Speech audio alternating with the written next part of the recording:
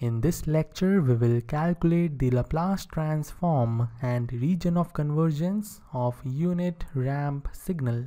So our time domain signal is RT, which is the representation of unit ramp signal, and we know unit ramp signal is equal to 0 when t is negative or less than 0, and it is equal to t when t is positive and equal to 0.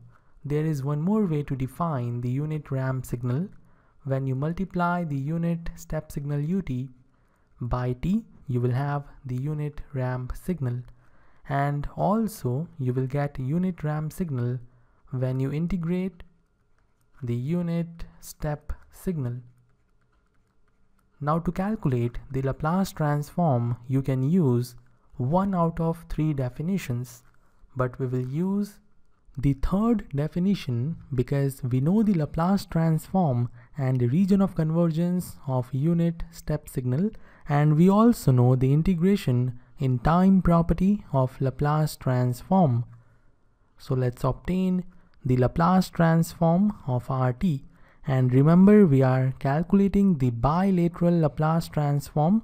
Therefore, we will use the integration in time property of bilateral Laplace transform. But first, I will write down the Laplace transform of unit step signal. We have already calculated the Laplace transform of unit step signal. It is equal to 1 over s, and the region of convergence is real part of variable s greater than 0. Now we will integrate ut from minus infinity to t, and to differentiate between this t and the variable t, we will replace t by tau. So in this way we have signal u tau, and we will integrate it from minus infinity to t with respect to tau, and we know the integration in time property of bilateral Laplace transform. Whenever you integrate the time domain signal, the corresponding Laplace transform, which is 1 over s in this case, will get divided by the variable s. So we are getting 1 over s square as the Laplace transform of integration of u tau, and it is nothing but our ramp signal. So the ramp signal is having the Laplace transform 1 over s square. Now what about region of convergence? We know after performing the integration, the region of convergence is R intersection real part of s greater than 0, where R is the region of convergence of the Laplace transform of this time domain signal. And in our case, the region of convergence of this Laplace transform is equal to real part of s greater than 0. So in place of r, we will have real part of s greater than 0 intersection real part of s greater than 0.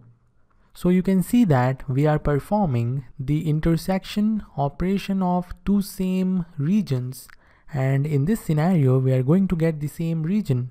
So we will have the final ROC equal to real part of s greater than 0. So we have now calculated the Laplace transform and the region of convergence of the unit ramp signal.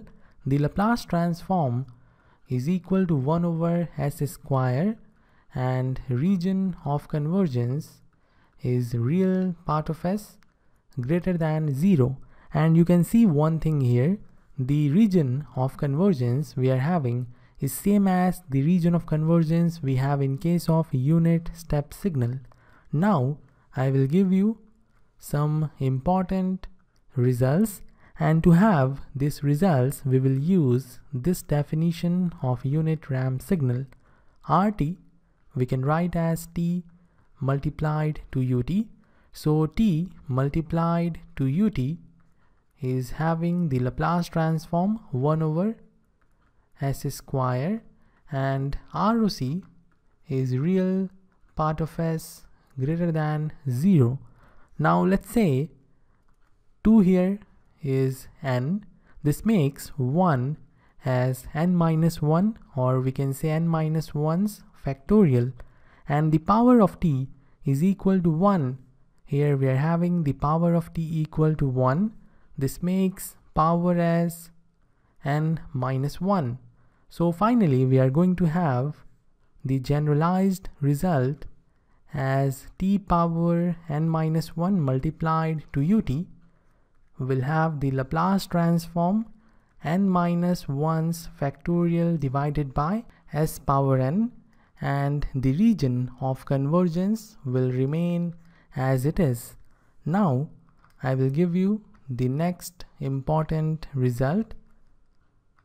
If we have negative of t power n minus 1 multiplied to u minus t, then we will have the same Laplace transform, that is n minus 1's factorial divided by s power n.